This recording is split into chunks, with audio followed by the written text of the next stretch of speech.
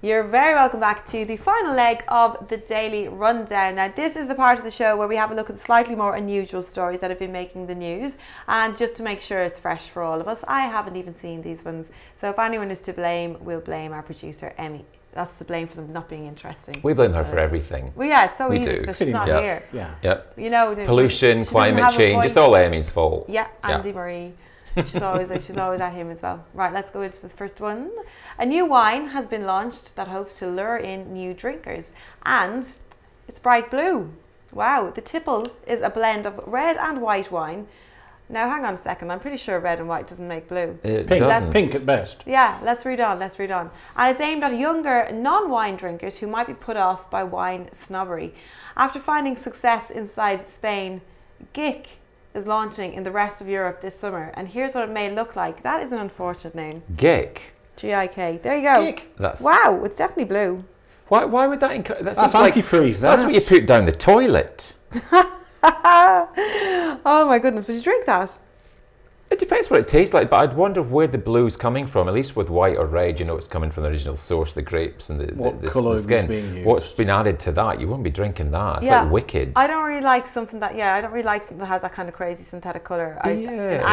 In any kind of capacity. I don't like those. I never liked any of those Alco Pops. Wine's been around for centuries. Why are they doing this to wine? And it's made of grapes. That's, I like to pretend it's kind of healthy. Isn't that what rosé is for? Yes, it might actually be one of your 5 a day. It might be one of my 5 a day, and exactly. That's the way I like to think of it. When you're having that kind of neon blue. But let me say, I mean, I probably haven't pronounced it right, but it's G-I-K.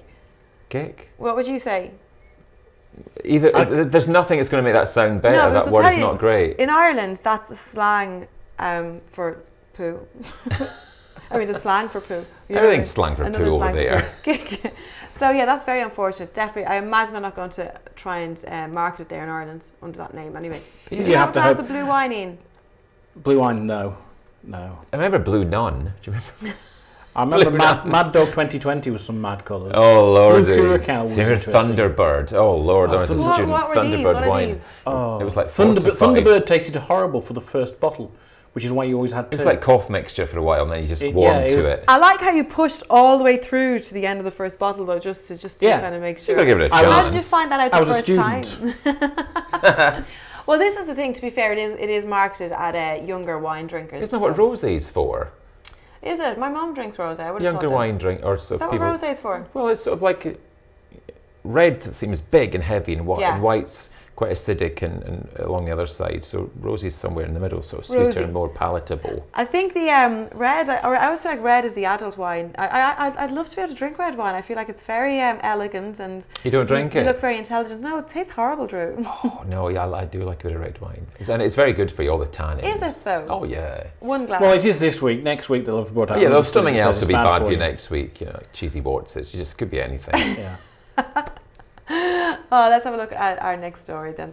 Well, we're not promoting excess drinking. However, we do have another wine story that's caught our eye. Feline wine for cats has gone on sale. The creators said the project had started as a joke, but he gradually realised there could be a genuine demand from owners who want to sit down and share a drink with their pets. His Apollo Peak wines use beetroot to get a genuine looking red colour, but no alcohol. There are 2 varieties, a red named Pinot Meow and a white called Moscato. That's the true meaning of catnip, isn't it? Beetroot stains awfully. I wonder, is beetroot even good for cats either? I mean, I feel like it's not. I worry that There's people would sit down. A lot of stuff that you think is healthy that's not good for animals. Why would people want to sit down and have a drink with their cat? I worry more about those people existing in society today with a straitjacket or a tranquilizer dart. People want to do stuff with their animals. I know. There's pet magazines. You know, people are into this. Some people put their cats through college. I mean, it's ridiculous. It's getting out of hand. I think someone's married their cat. I'm pretty sure we covered it in here. Somebody's married their cat. Oh, do you have Lord. pets?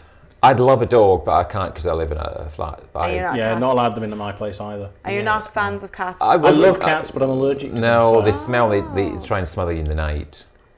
They try to smother you? Oh yeah.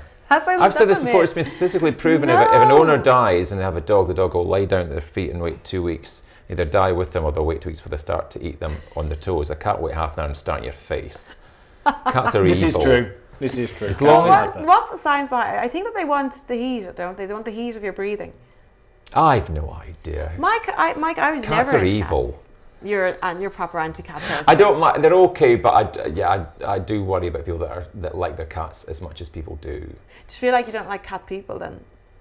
I wouldn't say that. I think it's Dog more... and cat people are set against each other though, aren't they? I have one of each, by the way.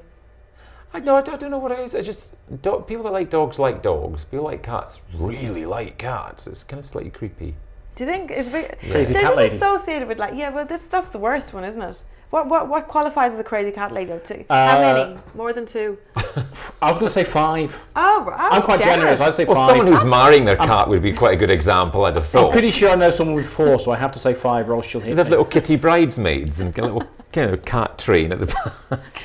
This is, we have access to all this. I don't know if it's because we're, people just want stuff to go viral, but someone married their cat. I'm going to have to find get James to look at it. Somebody married their caravan, I believe, as well. Their car? Caravan. Oh, their caravan. People That's can, worse. People can marry anything Tracy now. Emin just marry a rock?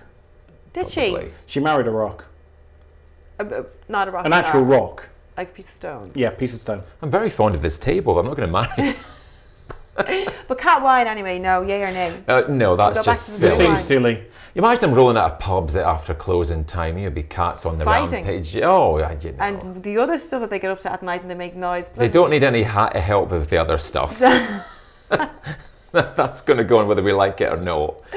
Right, we're sticking with... Drink safely, cats. Drink responsibly, cats, okay? We're sticking with animals, but I think we're finished with the wine stories now. A petition to save grey squirrel has reached over 2,000 signatures. This was after pest controllers were called because an animal hid nuts in pot plants. Residents labelled the animal, which they've called Cyril, part of the community, and said that he often comes into the office to entertain and de-stress workers. And we have a little picture of Cyril, whose life hangs in the balance as we speak. Let's have a look. Oh, would you look? And he's posed very, very cute. You're not impressed? He's probably stuffed. He looks like they've stuffed him. They're just cute rats. Are they? But I they're cute. like them. They make the city fun. But my mum lives up in Cumbria, and in Cumbria we have reds. Really? And they're very slowly coming back. Are they? Which are the good ones? The reds are the good ones. Well, Greys it's not good and dodgy bad. ones. Reds are the ones that were here originally. Right. Greys are the nasty incomers. Right. Well, Okay. Greys are the one UKIP want rid of. Does greys? They didn't actually kill red squirrels though, did they? They just ate all their food. It's not that they kill them; they're bigger and they take over the space. And I believe they carried a disease that wasn't fatal to them as often as it was to the reds. Okay. And they came in and they took over slowly and kicked the reds out. But there's bits of Cumbria where reds are making a comeback. Yes, you go quite a few in Scotland as well. They have little nature reserves. I think that's where they are. Yeah, I think I've watched programs about. I've seen one in my mum's back garden. Okay. Wild. Yeah, I thought that you couldn't really see them anymore. I thought that they were mostly in reserves and stuff like that. But so, how are they coming back? Is this a plan? A I think there's protected areas, and I think there may be a small amount of culling of greys, and they are further from cities. I think greys like the cities.